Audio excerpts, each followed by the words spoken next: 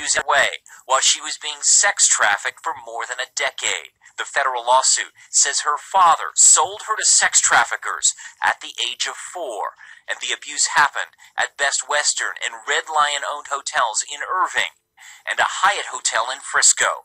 The lawsuit says those hotel companies did nothing but profit.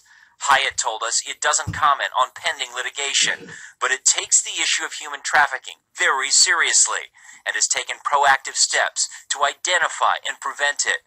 Best Western and Red Lion could not be reached for comment. The woman's lawsuit is calling for a jury trial. It's unclear